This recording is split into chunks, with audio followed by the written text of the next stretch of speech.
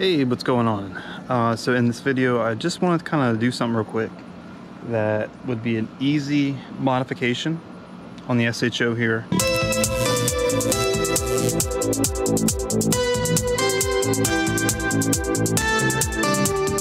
Of course, we all know that the factory setups on these cars are true cold air. Only gets air from the snorkel here and pulls it in from under here and behind the grill. So what I have noticed is when I have ran this intake with the snorkel out, it does seem to perform a little bit better. However, with the snorkel in, somehow it feels like the turbos load differently, but it did feel like without it, there was a little bit more breathing room, if you will, especially at higher RPMs. Problem with doing that is when you remove this piece, then you're just picking up the hot air right there, all in the engine bay, all that hot air straight from that turbo right there, all the heat comes right here, right from the transmission. You're just picking up extremely hot air. So we all know that there is a little hole that goes down into the side of the fender here.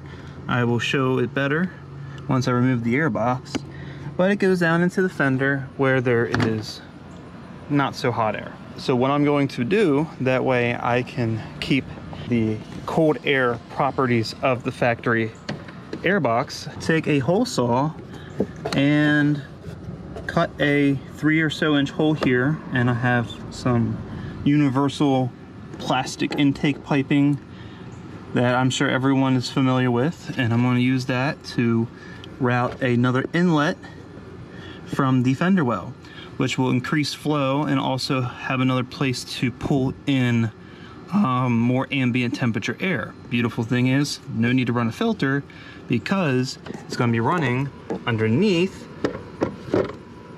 that filter. So I'm going to go ahead and I'm going to first take the car for a spin.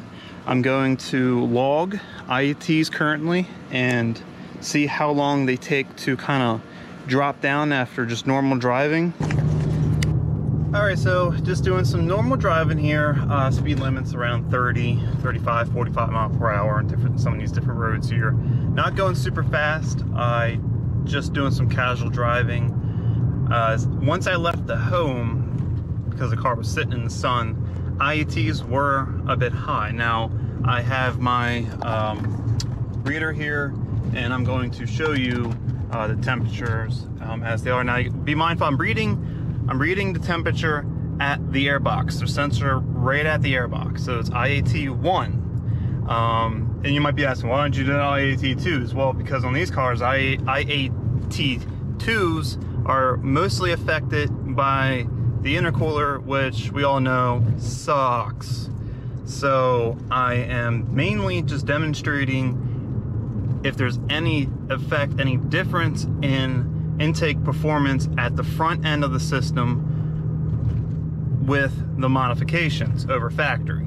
So we're sitting about 100 degrees intake temps, IET1s, ambience 91 degrees. So we're about 9 degrees off. Like I said, the car's been sitting in the sun baking, so a lot of the components in there are hot.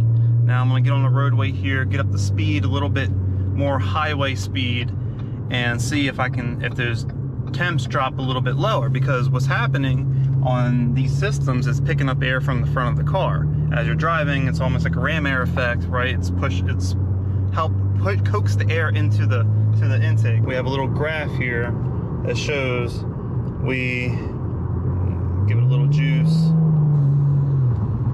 See, we were able to get IETs down to about ambient temperatures. If not, we probably can actually hit ambient temperatures. And that's with this factory air box. Like I said, my gripe with the factory air box is not so much its ability to pull in cold air, but I do think that snorkel is a bit restrictive. IET2, so this is pretty much in the intake manifold itself. You can see there, we're about 131 degrees. It is freaking horrible, but that's what happens with these cars. Almost home, gonna park the car, and we're gonna get started with modifying the air box. All right, so first things first, this is the hole where we will be going into. Not very big, but then again, we're not using a very big pipe. So this is the piece I'm going to use right here. So this is like one of those universal intake DIY pieces from Spectre Performance. This is theoretically going to go there like that, and that's going to go down into the fender. But I'm going to just eyeball this. I want it to be a little bit lower. There we go.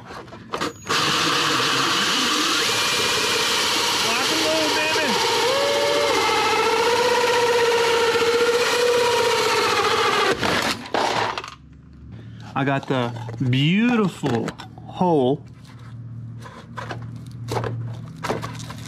in my airbox, and let's see if this actually fits, shall we? Go ahead and stuff it in, give it a little wiggle, see if she fits in there snug. And would you look at that? Look, it's like it was meant to be like that. Look at that.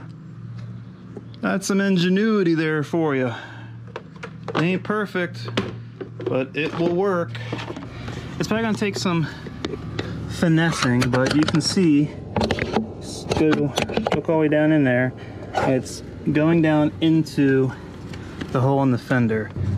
All right, so this is about the same spot where I was last time, so the same amount of distance and time on the first drive I've taken. Still 91, as you can see there. Right now, we're at 99 degrees. Now I'm just cruising very slowly, not giving any throttle, I'm not pulling in a lot of air. It's so far about the same as the factory box with just the factory inlet. So I'm going to just kind of go around the bend here on the faster part of the road I was on, same part of the road, same route I took last time. Now we're up to about the same speeds, and our temps have dropped to about 95. Let's see, I'm gonna give a little bit of throttle here.